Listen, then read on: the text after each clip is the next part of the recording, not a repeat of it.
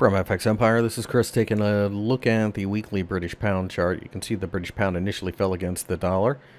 Found support here at 120, as you would expect. I mean, it's a large round number, but doesn't take a whole lot of understanding of technical analysis to see that 125 is going to cause some issues. So I like fading rallies. We have got the vote through Parliament that a no-deal Brexit is unacceptable, but the deals that the EU are offering are pretty punitive to Great Britain. So at this point, I think it's obvious that the British pound will probably fall. Any rally at this point should be thought of as a gift, as it will offer cheap dollars.